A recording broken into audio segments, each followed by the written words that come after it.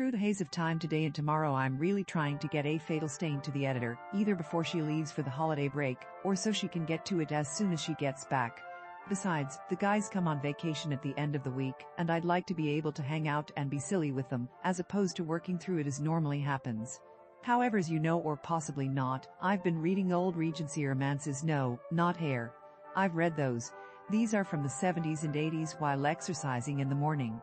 Several reasons. First, I don't want my Kindle balanced up on the treadmill as I use it, because I'm afraid it will fall and crack. Second, I don't want to read something so riveting that I can't put it down and work the rest of the day. Third, I don't want to read anything with such a powerful voice it will influence my final drafts.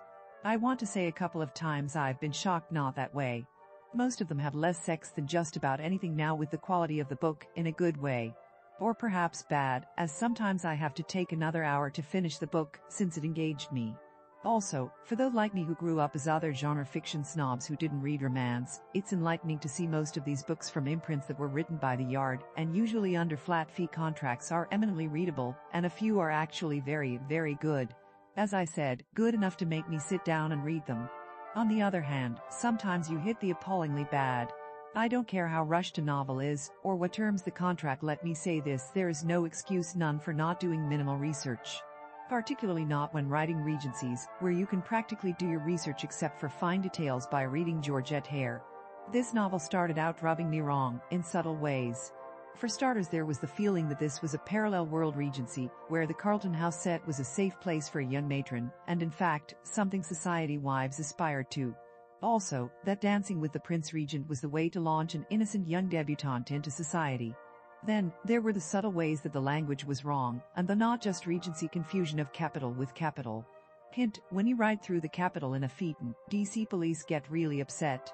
And there was the main character as an American heiress, which to me had more of the feel of the late 19th century, not early. Let's face it, if she were an American heiress early in the century, her parents probably owned tobacco plantations in Virginia, or were wealthy Boston blue bloods, likely cousins of British aristocracy in either case, or the like. Not she comes from the middle of the country, where she grew up in a cabin, and her father was a cobbler. What?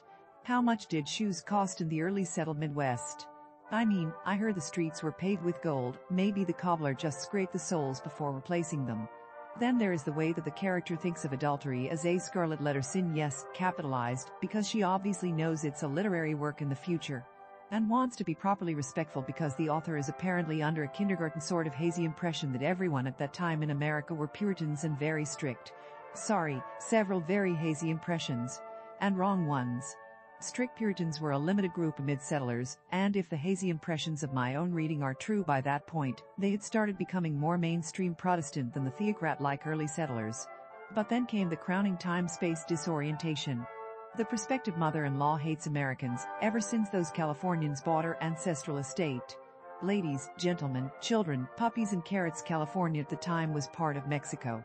Even granting you some Mexican grandees might have bought the woman's estate, wouldn't they have bought one in Spain, instead? Never mind, why would this make her resent an American from New York City? California did not in fact become a part of the U.S. until 1848, following the Mexican-American War, by the Treaty of Guadalupe Hidalgo. And I don't think, even though I'm not going to look now, rich Californians were much in evidence until the gold rush in '49, and even then there weren't many of those who decided to buy English estates. Certainly not to qualify as a stampede, which the author calls it. At the end of the 19th century, California was still largely agricultural and rural. In 1811-20, I doubt there was even a stampede of one Californian buying a British estate. I went back and checked to make sure I hadn't got the time period of the book wrong, because the feel of it, from dialogue to the character history, reminded me more of the situation in Agatha Christie's The Mirror Cracked. Nope. References to the Prince Regent, the Carlton House set and Rotten Row all present and still largely unaccounted for. The characters are middling to interesting. The story is not bad by the standards of something I can read while working up a sweat, but I don't think I can read anymore, because now to me the background is all weird, and I keep looking for more tells that it's a parallel world, or perhaps that time is melting or something, and have to keep reminding myself it is not science fiction. Way too much work. What's frustrating about this is that I think the book is only 10 years old, so they could have done an internet search. But even barring that, there's the fact that they could have read a book. And by they I mean the author, the editor, the copy editor, the assistant editor, the mailroom tea bringer at the publishing house. Oh yeah, that's the other thing I forgot to mention. This book was not one of the written by the Yard. Oh no. It was published by a reputable house, and it was a bestseller.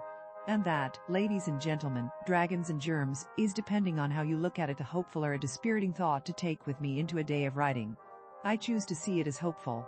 If you like this content and want to support this channel, the blog, and Sarah's continued writing, please like and subscribe. If you really enjoy the content, please come and join the fun at accordingtohit.com.